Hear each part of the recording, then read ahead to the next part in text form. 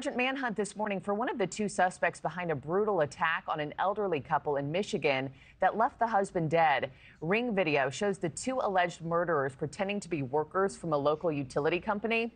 Police say 72-year-old Hussein Murray led them into the basement but never came back up. His wife called 911. 37-year-old Carlos Jose Hernandez was arrested in Louisiana. He's the one closest to the camera here. But his suspected partner is still on the run right now. Officials believe this was a targeted attack, and police are warning people across the country to call their utility company before letting workers inside. Let's bring back NewsNation national security contributor Tracy Walder. Tracy, welcome back. You know, the guy who rings the doorbell, I mean, he was caught this weekend. From what I've seen of this video, you never really get a good look at the other guy's face, and it's been days now. He could be anywhere.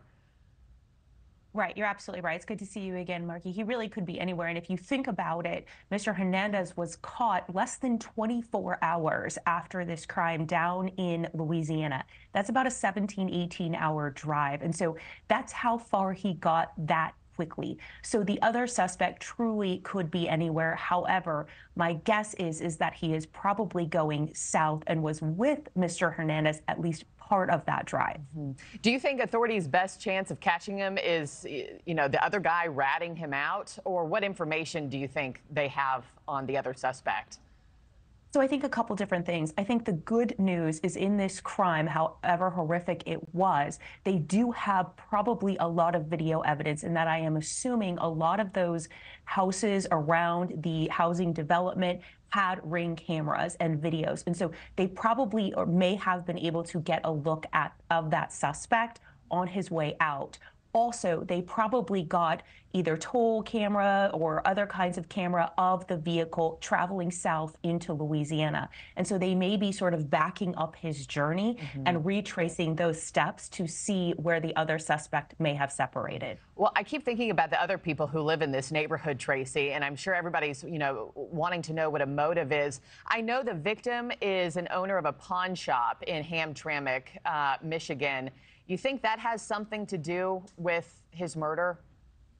I do. I think based on this crime, the fact that this was their second time coming back to the home in 2 days to try to gain access does tell me that they had probably followed this individual to and from work, learned his habits, and learned that he may have jewelry or other items from his pawn store on him and targeted this home. But it is incredibly brazen, in my opinion. Yeah, and talk about the measures they went to, Tracy. I mean, to even get into the house dressing like utility workers, they carried this clipboard. They even had a DTE placard, you know, placed on the truck.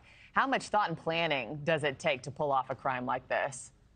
I think this was actually being planned for quite some time, in my opinion. The premeditation here is really high. They had a long runway. I mean, these are things that I did when I was trying to lure fugitives out of their home, putting those decals on fake work trucks and things like that. They had to manufacture that. They had cones in their vehicles. They had the vests on. They did have what looked like DTE forms that they had clearly manufactured that you see him hold up on that Ring doorbell camera. But the one thing that they were missing were those photo IDs that identified them as DTE workers. And lastly, what's your message to Americans who are watching this story? They're following it. The second guy still hasn't been caught. What's your message to viewers? You know, I think anytime you have any kind of worker, not just a state worker, a utilities worker coming into your home, please, please, please call the place of origin of their employment and verify that they have indeed been dispatched to your home.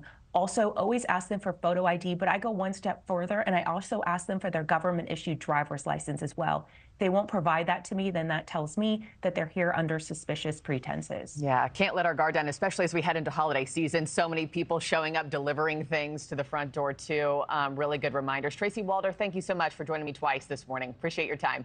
Thanks for watching, everybody. Go to joinnn.com to find NewsNation on your television provider. Also, don't forget to click that red subscribe button below to get more of NewsNation's fact-driven, unbiased coverage.